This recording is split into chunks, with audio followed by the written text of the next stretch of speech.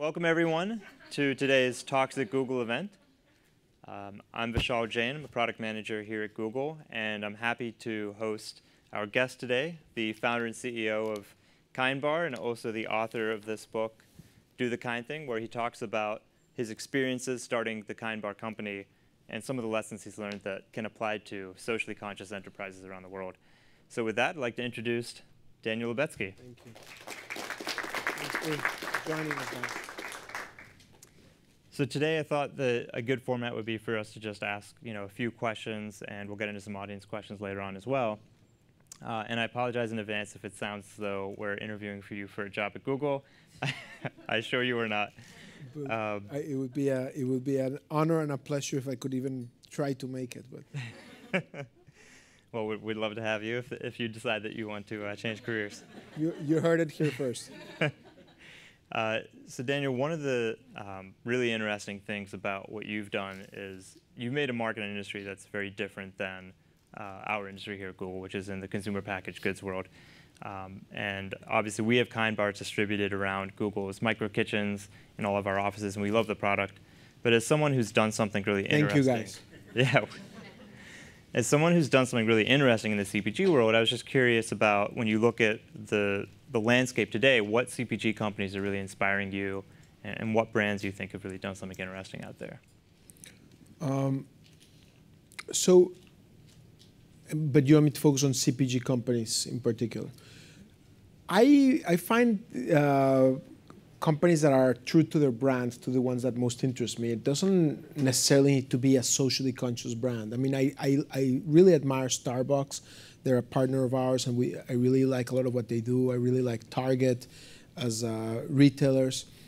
And I mean, there's so many different companies I like, but I like brands like Snickers. I think Snickers is a very authentic brand. It's very much about, it knows what it is. Snickers satisfies you. It does a very good job at being fun and irreverent. It doesn't try to be something else. So I think what the brands that I enjoy the most are the ones that really understand their value proposition and who they are and what customer they cater for, and then they just live their brand. I like Lululemon a lot in terms of what they've achieved in such a short time. But it's not necessarily the socially conscious brand for me that I would veer. It's most about authenticity. That makes a lot of sense, and I can see how Snickers, in that sense, it must have been one of your inspirations as well when you were starting. Well, I wouldn't go that far. No, I mean, I admire Snickers, but they're a very different value proposition from ours. But I just think that they know who they are and what they are, and they don't try to be something else. I think what's dangerous is when a brand, because the consumer tastes are changing a lot, and Snickers is always going to have a great market for the mass consumer that wants a candy bar, and it's a great product. But for people that want to, eat more nutritionally dense products, there's a completely different product. And what I think would be dangerous is for Snickers to try to become what it's not. That's why I admire them, not because I aspire or took that much inspiration from them, other than that they learned who they are. When I started my first company, I didn't really think enough about these issues, and I was trying to do be everything for everybody. And I talk a lot about the most embarrassing examples in the book, but I really was trying to do a lot of things at once and cater to a lot of different type of consumers. And I wasn't sufficiently mindful about the importance of being obsessive about what your brand is and what it should stand for. And somebody once said that a brand is a promise, and a great brand is a promise well kept. And that has really stayed with me, particularly after the many mistakes and failures in my earlier career, when I was not being sufficiently obsessive about staying within the guardrails of the brand promise that we made. That's really well put. I like that.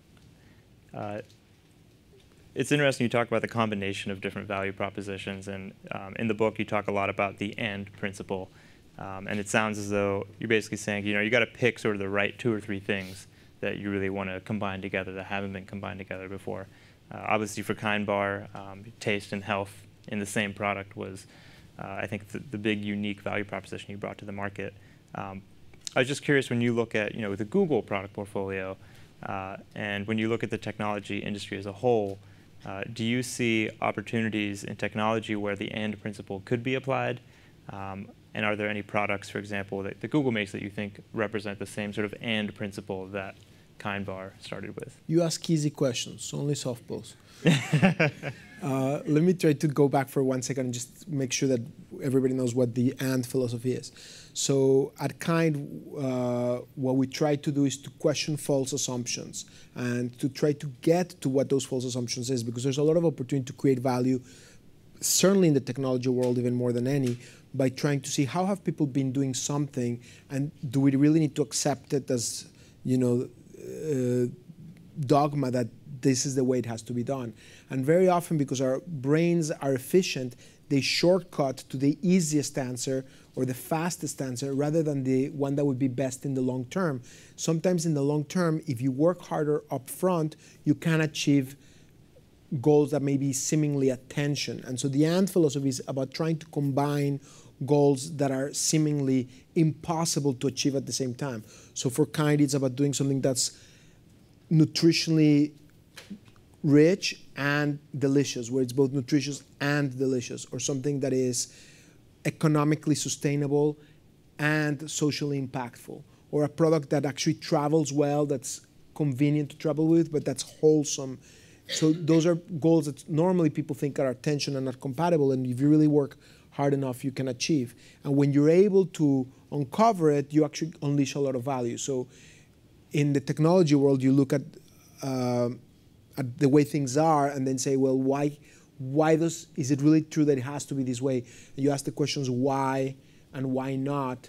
And if you're able to find the underlying assumptions, you're already well on their way to trying to challenge those assumptions and see if they can be actually broken. And so in your world, an example, well, first of all, I think the way Google's philosophy works, and we were talking about this a second ago, yeah. I think really is in the long term, it's very long-term oriented, right? They don't try to win 100% of the time at all time in the short term. They try to give the consumer the best solution, and they know if they do that, then people will continuously go into the search product. So they combine between, I guess in some ways saying, and in the search platform, you can get links, or you can actually sometimes get the answers. And how do you decide whether, you could probably sell more ads if you generated more pages, but sometimes the consumer wants a more immediate answer, and if you're able to serve that up, even if you're not going to generate more pages or if you're going to compete with yourselves or with others, you're trying to find that right medium. But the standard is always, what is the best consumer experience? What does that end user want? And I think that should always be the standard. I remember on YouTube, I'm going to date myself because you guys were probably not born, but there was a time where on YouTube you couldn't click inside the videos. Is that? Right. Did you realize that? Or there was a time where YouTube didn't exist, but you guys probably don't know. But there was a need. It was this ability. Why not? Why not be able to view the experience and interact with it? And somebody, Chad Hurley, or someone who used to support us many years ago also on the social front, on other work I've done, figured out that at some point that there's a way to do it and to have the video experience also be interactive. So certainly technology is probably one of the best grounds for disruptiveness and for you to think with and. The challenge is for us as human beings, because, sorry, I'm giving you a very long answer. No, it's really I should give you profound and concise answers, but I'm not good at that stuff.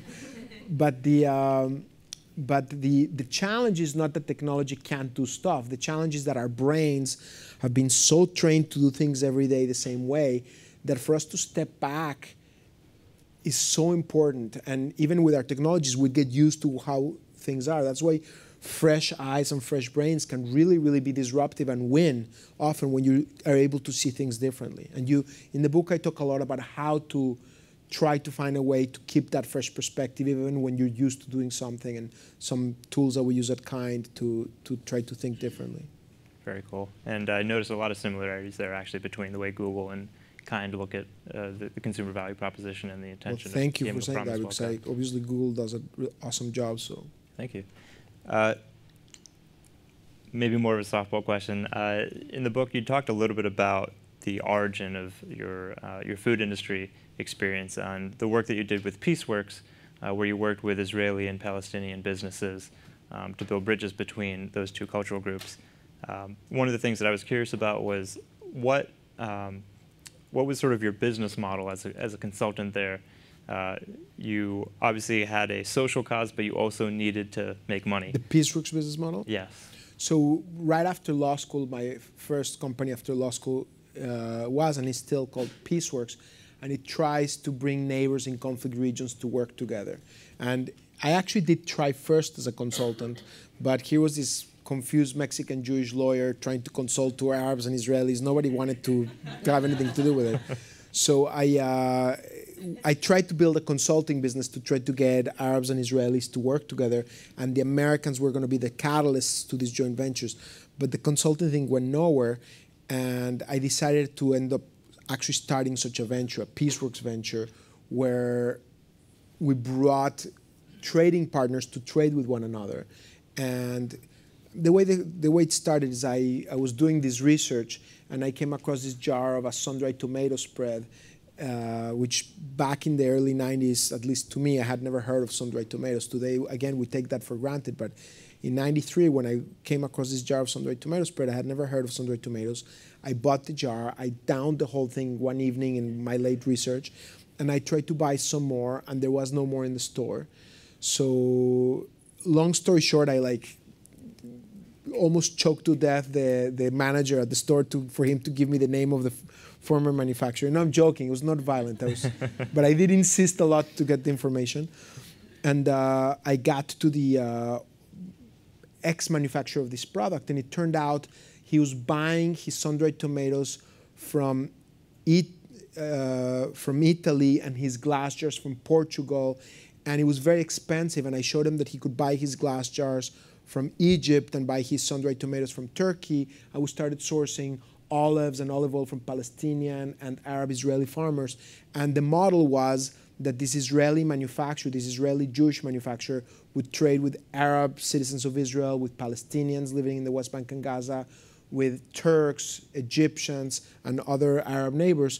And by them trading with one another, the concept of Peaceworks was that they would shatter cultural stereotypes, they would discover each other's humanity, and then they would cement business relationships because they would be working with one another. So we launched in '93, '94 this line called first Moshe and Ali's. The original name was very, very succinct. Moshe Pupik and Ali Mishmunkem's world-famous gourmet foods. And nobody could pronounce it, and I learned about simplicity through that lesson. And I talk about that story there also. But that was the model. The model was a trading model. I would buy the products from my trading partners and sell them in the United States, and then they would work together. And the nice thing about the social concept was that the more that we would sell these products, the more that we could buy from them, the more that we could foster that trade among neighbors. Very cool. And you can see that it was so successful that we have peace in the Middle East, everything is solved. So.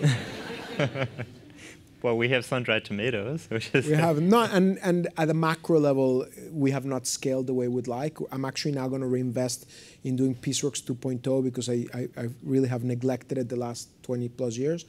But at the personal level, many of the relationships that started 21 years ago are still there today. And throughout the vicissitudes of the conflict, Yoel Benesh continuing trading with Abdullah Ghanem's family. Abdullah passed away, but his son still trades with him. So those relationships at the personal level did get cemented.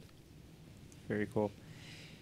And is that, you mentioned sun-dried tomatoes, which is obviously in the food industry. Is that then how you organically kind of moved into nuts and fruits and eventually what became the constituents of Kind Bar? And how did you decide that snack bars was where you wanted to start? Yeah, if you had told me right after law school that I was going to be in the food space, I would say you're cuckoo. I mean, I never was part of my dream as growing up. I was a magician and I sold watches and I did a lot of crazy jobs. But at the beginning, food was a conduit towards pursuing my mission of bringing neighbors together. And then I fell in love with it, and I really started liking it. It took a while, but at the beginning I was suffering a lot because I was making so many mistakes and fortunately, I didn't realize how bad I had it.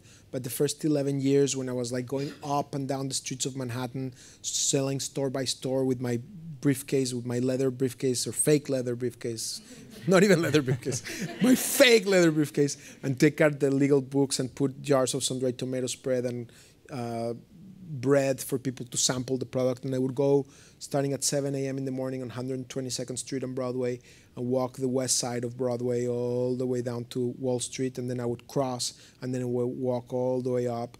And, you know, after a couple of days of taking orders, the next day I would take my beat up Cougar and I put the product in the trunk and I would seal it with duct tape because the trunk was broken. And I would deliver the product. And I forgot why I'm telling you this whole story. What we're talking about.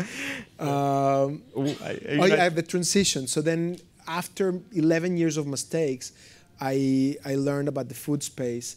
And I was traveling to do ventures, you know, all over in the Middle East and in Sri Lanka and in Indonesia and in Mexico, not focusing, trying to do a lot of things at once.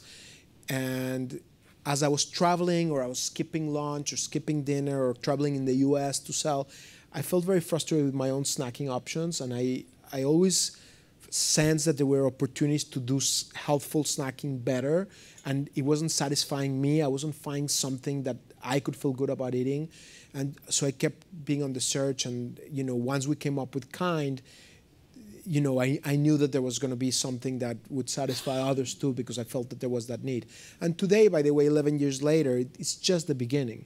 I mean, the revolution of eating more mindfully, more healthfully, and snacking and healthful snacking and responsible snacking is just at the beginning. Even though it's very disruptive, we're just entering it. I think it's going to be far, far more disruptive in the coming years because those trends are so powerful. You know, all of us are busy, and so we're on the go, but we want to eat something wholesome and nutritious and real. And at the same time,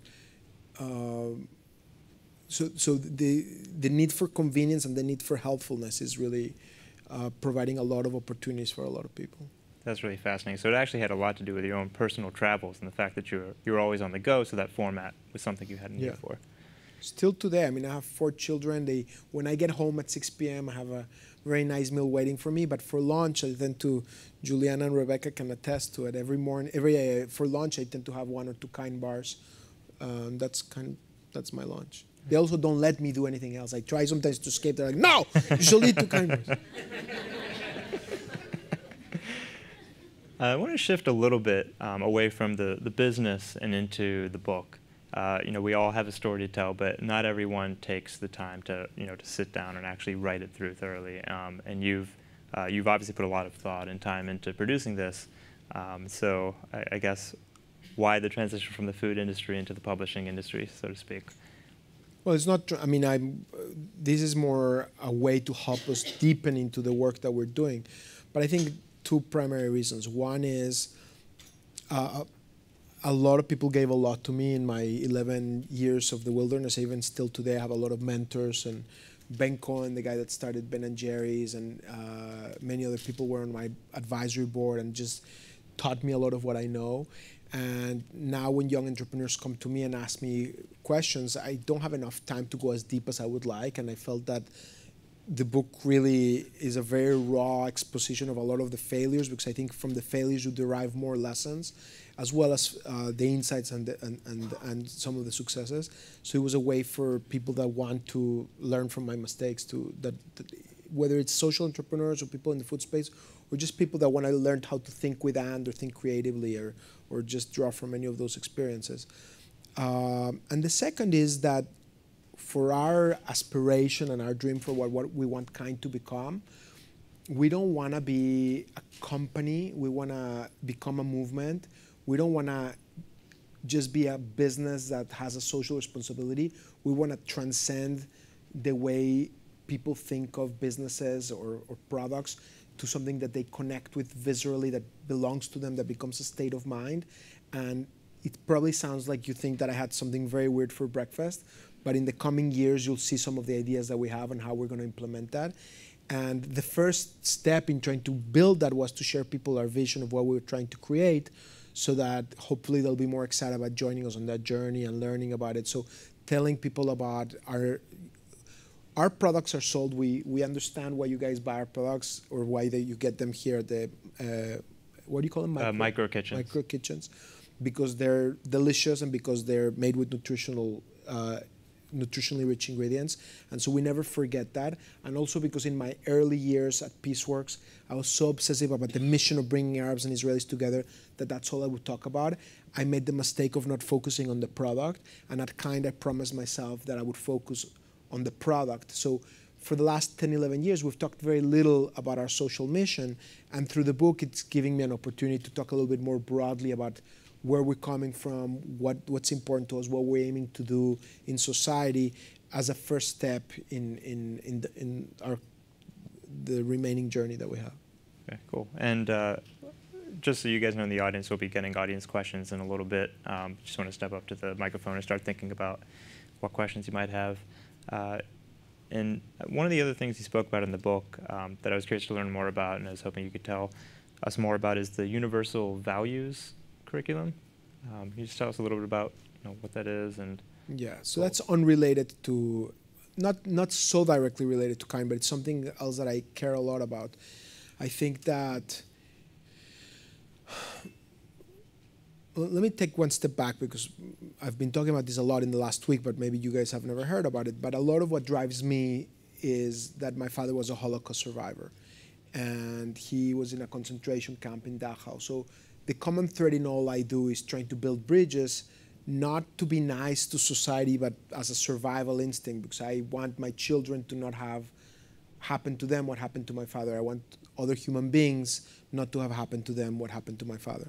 So one of the things that I think a lot about as we see what's going on in the Middle East with ISIS, the Islamic State, and so many divisions within societies and between societies, and what's happening in Israel, in the Israeli-Palestinian conflict, and more broadly. And also when you think more broadly about climate change, about resource scarcity, 2 billion people are elevating their standard of living. And what that means is that more people are going to demand more premium products that require more from our earth. And water scarcity in California, water scarcity globally, scarcity of natural resources and food, nuclear proliferation.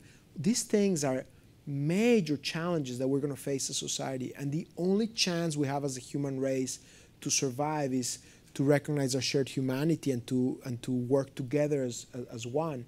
And the divisions that are in some ways actually deepening over the last few years between the West and the East and in the Middle East, I think need to be challenged. And the way you challenge those is not just through military means.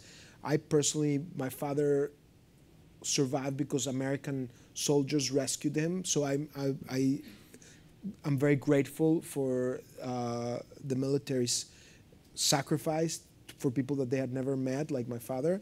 And so I do think there is a role to play in using force very cautiously to fight totalitarianism, but it's never going to be enough. And the way to really, really win ultimately is to have an alternative ideology. And one of my thoughts was, this is a very long way to answer your question, but it's a deep conversation, is if you look today at the community of nations at the United Nations, there is 200 members of the United Nations, and they've created laws on the law of the sea and on all these other compacts. But on this core issue of shared values and education, we've done nothing. In the sense that today, there's nothing that a kid in Israel or in Palestine or in Iran or in the United States necessarily share. That they don't necessarily get taught what brings us together as a human race.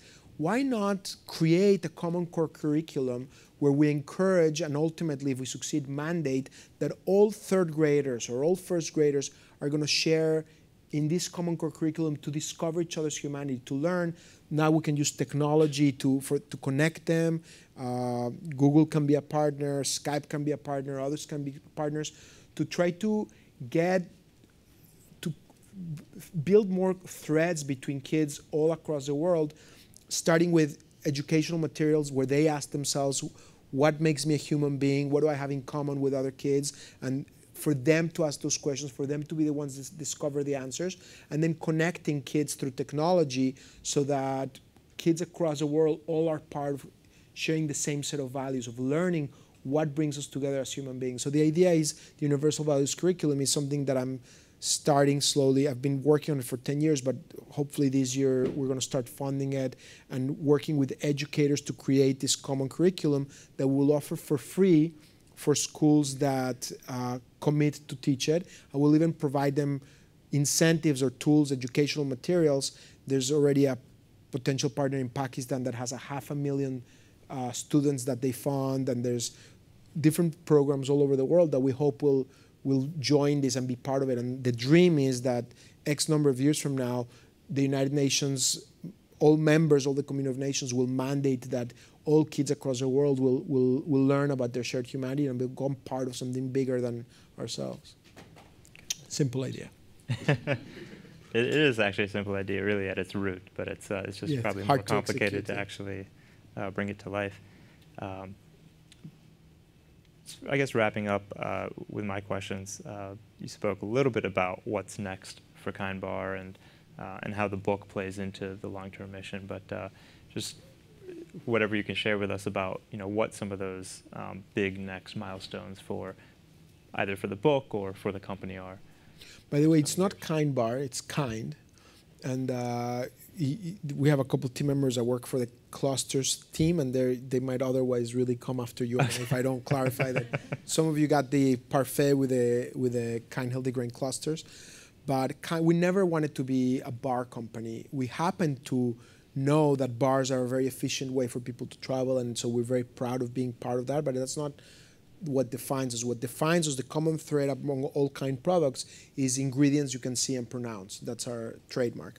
So whether it's in bar format, like the original Fruit Nut bars, or I don't know if you've seen or you carry in your micro kitchens, the Strong and Kind bars that have savory flavors. So if you're feeling like something savory, instead of a bag of potato chips, you can get something more nutritionally rich that has 10 grams of protein, all natural. So that's the Strong and Kind bars. Now I'm giving you my ad.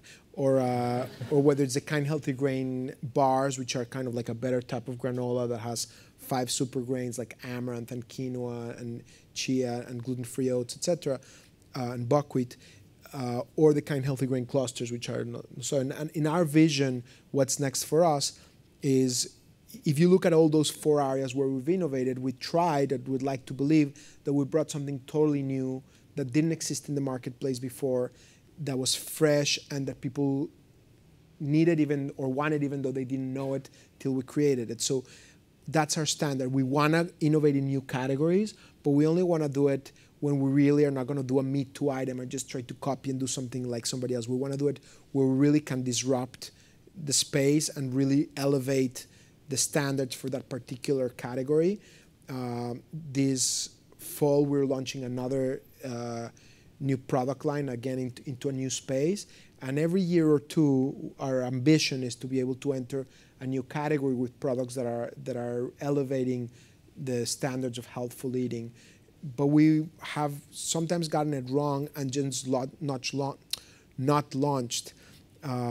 So we also have the discipline to say, if we don't, it's very different from technology. In technology, you can go and try something and fail fast and start again, and you're giving out the product for free in some sense. So you can allow people to say, I didn't like it, beta test, whatever. But in food, what I've found in consumer product goods is when you try our product, it's a promise that we gave you that you're going to have a great experience. And if we disappoint you, you're not going to not just not try that product again, but you might abandon our brand. So we're very, very obsessive the way we launch products. It has to be exceeding people's expectations. And if when we do all the work, when all is said and done, we don't think that it's going to raise the bar and exceed your expectations, we just have had the discipline to not launch it. So that's, we hopefully will continue innovating, but with that, with the humility to know that if you get it wrong, you should just not be there. That's a pretty hard discipline to stick to. Especially when you've invested yourself so hard into something and you're like, all right, let's walk away. With that, do any of the folks in the audience have? Elijah, please. It's the Passover allusion to the person that's not by the microphone. Sorry. I can't match Jon Stewart. I am a huge Kind fan. Thanks so much for coming today. Thank you so much. My question is about this ambitious growth strategy that you've just described to us. How do you plan to finance it? And do you grow concerned that at a certain point there's a tension between involving other investors who may have a different position on how best to grow the company and your personal vision for how the company should grow? So I'm very lucky because I screwed up so bad for the first 11, 12, 13, 14, 15 years that nobody wanted to invest in my company. So I ended up owning most of it till the company was healthy enough that I didn't dilute myself so much. But I did bring investors in. We brought in investors in 2008. And then they were great partners. They taught me a ton. And then in 2000, we had a commitment that they would be with us for up to 5 years, 4.5 years. So I think it was 2012, 13, where we bought them back. And it was a very difficult thing to do because the company had performed well, so they made a lot of money. But they deserved it. They added a lot of value. And we financed that in two ways. One is we took debt for the first time because I'm very averse to debt, but we took some debt on. And we also brought in a new investor that could help take us to the next level, that could be smart money. And we were very upfront with them about what our values are and the fact that we're doing this for more than just money and that our social mission is not negotiable. And they understood that the social mission actually feeds loyalty and that it has a positive impact on the business also. And also it happens to be good that I'm the majority shareholder, so then I have, they do have protections as investors, but I listen to them. I don't think I've ever reached a decision that wasn't unanimous. Like our board really has saved me from myself sometimes because it's very important to be creative and to come up with all these crazy ideas, but you also need to have filters. And I talk a lot about in the book about how to divide the creative process from the filtering process, and they have to be very separate, and how to really, really come up with completely differentiated ideas, and then how to test them. And I think it's very important to separate those stages. But currently, we're cash flow positive, so we don't need more money. So the question is, what am I going to do with it? And we explored going public. And for now, as of right now, we don't think that that's the right answer for us. We're having a lot of fun and building a community and a movement internally also. Like we have every team member that works at Kind who's a full-time team member is a fellow shareholder in the company. And so for now, at least, we're going to continue doing it ourselves, but who knows what happens tomorrow.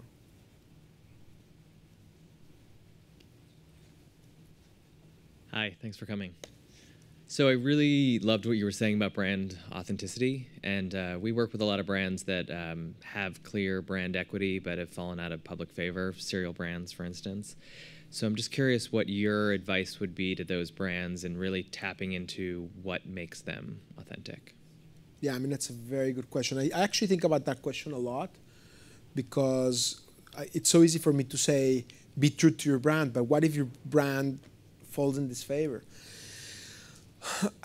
First of all, everything is relative, right? The cereal space is still a $29 billion space or $22 billion space. It's very big. It's bigger than the nutritional bar space. Now, nutritional bars are growing and cereal is slowly contracting. So yes, it's not a growing area, but it's a gigantic area. A lot of people still have cereal. So, you know, these guys have very smart people too, and I think I've seen some of the moves that Kellogg's and General Mills have taken to try to take their cereal equity into convenience and make their products more convenient to carry and travel on the go.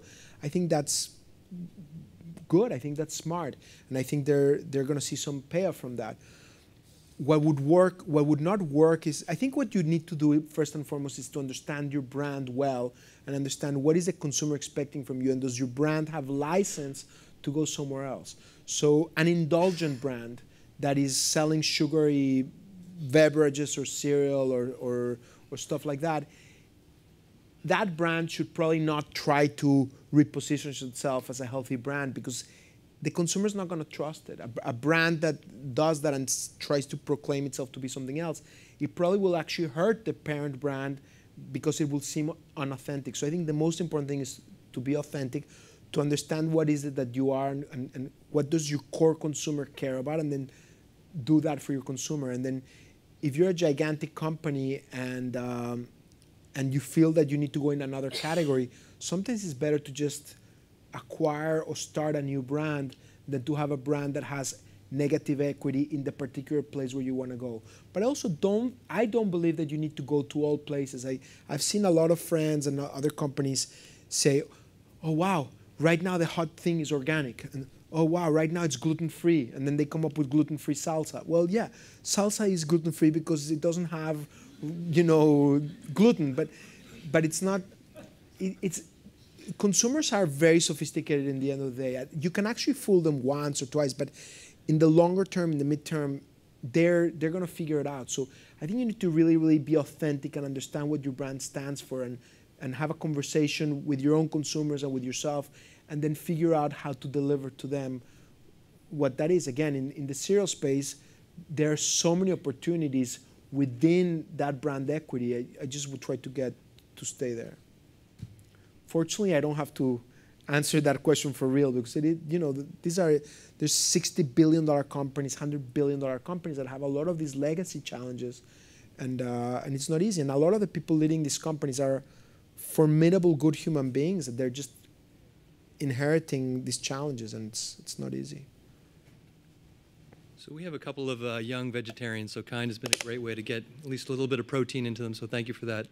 And I'm a big fan of the salted chocolate caramel, personally. But you actually anticipated my question, which is, as a consumer, the only reason I hesitate to buy sometimes is you don't have an organic option. So what has been your take on the whole organic movement, and is that something that might be in the works? No, I mean, we think about these questions all the time. For us, we needed to choose what we're going to be as a brand, and what we chose is to provide people nutritionally rich premium ingredients. And in our particular categories where we play, we felt that was what was most important and most differentiated for us to add. And I respect a lot other fair trade, organic, other things that are important. We try to behave environmentally responsibly. We're doing a whole 360 evaluation ourselves about how to do things in an environmentally responsible way. We try to source everything in a responsible manner, in a fair manner. But to certify ourselves organic, to certify ourselves fair trade, to certify everything, the product would be outside of the reach of people. We already are the most expensive product because we give you a lot more whole almonds and whole nuts and treat the product with a lot of respect. And so we needed to choose what was the most important thing for us to provide to the consumer.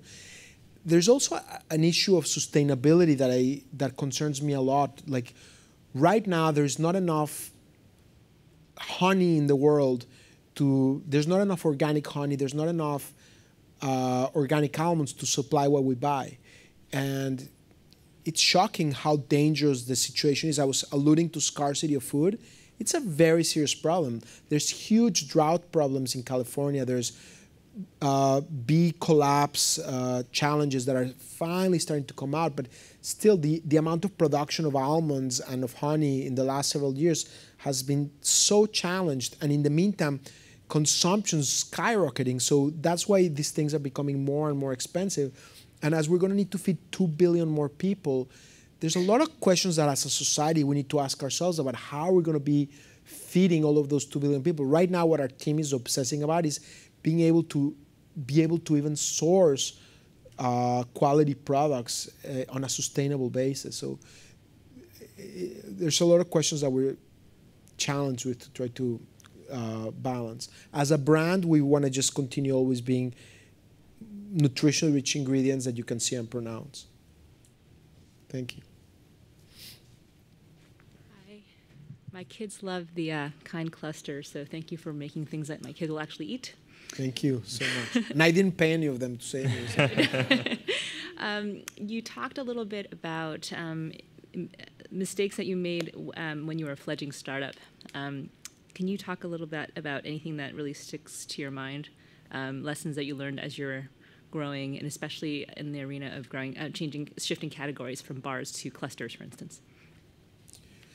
I actually talk, first of all, my biggest mistakes were I drew the most, and that's why I really share them in the book, was in the first 11 years when I didn't know anything and I just kept making mistake after mistake. And from those lessons, I think a lot of kind success was because we were more focused, whereas in the first 10, 11 years, we were very undisciplined in every way, trying to develop too many products as opposed to staying focused on the way we do it now, trying to go into too many stores, any store that would have us, as opposed to having a migration strategy and being focused on how we expand.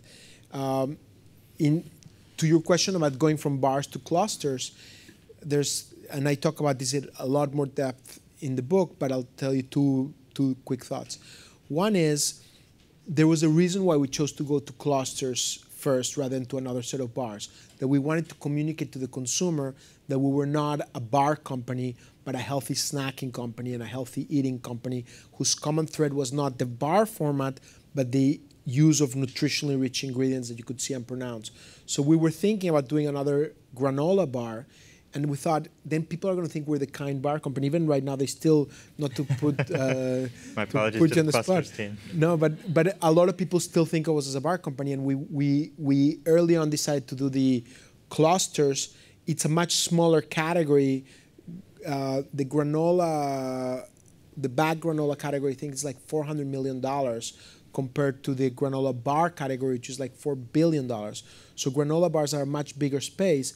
Logically, we should have gone there, but we consciously decided to first go to clusters because we wanted to convey to the consumer this point. And when you're building products, oftentimes the second line you introduce is as or more important than the first because you're connecting the dots. Actually, Eric Berman, who I think actually works here at Google, first taught me that point, that okay, this is what the kind fruit nut bars are, but what is the common thread? It could be that we use fruits, it could be that we use nuts, it could be that we use nutritionally rich ingredients, it could be the bar format, so on and so forth. By launching the clusters, we connected and we said, the common thread is ingredients you can see and pronounce, it's nutritionally rich ingredients, it's not necessarily the bar format.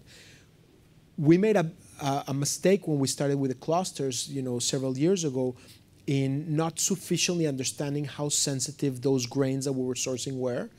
And the use of grains that we use, amaranth, is very, very susceptible to go rancid. And so you need to treat it with a lot of respect. You really, really, really need to protect it. And early on when we launched the clusters, like a month into it, we started getting complaints from consumers that they felt the product was rancid. And we were freaking out because of the promise that I told you that I promised myself that I would make to our consumers. And we got, on average, for a kind bar product line, I'm doing it from memory, so I may get it a little off, but it's something like less than 1 complaint per million. It's, I think, 0.01 complaint per million. We almost don't get complaints. All of a sudden, we got 200 complaints per million on the clusters. And for us, that was a very, very alarming thing. Maybe in another company it would be acceptable. For us, we were really obsessing about quality. We didn't want to disappoint consumers. Because every one person that complains, at least that person, you can talk to them and you can fix the issue with them and you can even build a relationship with that person. But for every person that complains, there's another 1,000 or 10,000 that just stop buying your product. Those are the people that I worry about. So we very quickly, we had a couple people camp out. I remember several of our team members went there for weeks on end to try to fix the issue, and I was really appreciative of their major sacrifice on behalf of the company to fix it. And within 2-3 months, we improved our practices for sourcing these grains. Within a few months, the number of complaints was back down to like 0.01 per million or whatever is in the book. But it was a humbling lesson in when you're entering a new adjacency, be careful about sourcing ingredients with care. And actually, just to follow up on that, when you're structuring your organization to be able to take these kinds of smart, methodical bets, do you have sort of classic brand management, category managers, brand managers, and sort of innovation managers, or do you try to structure the team differently to suit the kind strategy? First of all, we just brought in an amazing head of marketing. Her name is Lisa Mann. She had an incredible career. She could probably answer your question 10 times better than I can. And what I love about Kind is that we attract people and bring people that are better than I am at the areas of their expertise. And so she is going to be working with our team in reviewing all of the way we currently do things to see how we do them differently. But the way we've done it in the past, I really tried to get our team to think more from the gut than from the data. I have awesome team members that bring so many data insights. And by the way, I really appreciate them because they're very different from me. And I don't think enough from the data. And data is very important. But when you're designing something new, the data is obviously very important when you're selling. It's very useful data. And it's to some degree useful also when you're planning. But when you're innovating, data only tells you the history of where you're coming from. It doesn't tell you where you need to go. And it also doesn't tell you who you are, your brand promise. So you need to be very careful when you're looking at data, not to try to chase a fad that's ephemeral or that belongs to somebody else. So I really try to work with my team for them to think completely out of the box. So we have a traditional structure on the new product development side, because we're trying to think traditionally. And a lot of the innovation that's coming is coming from team members that are just completely thinking outside the box. And we try not to put them in too structured an environment, because I don't want them to think that just because they come from here, the next thing is in that same space. Right. Other questions from the audience? Should we wrap up? We have 2 more minutes if anybody wants to win a free car. Was that what they? Was that coming from Kind, or was it? No, I thought Google. It's a Google car, right? Random House is here, and they're my partners from Ballantine Books. So thank you for being great partners. And the books are on sale in the back. The books as well. are on sale, and you saw all of our Kind team treating you to some products. So thank you to Juliana and Rebecca for putting this together, and to all of our team members in the field team that are every day nourishing the community. Thank you so much for having us, guys. Thanks for coming, Daniel.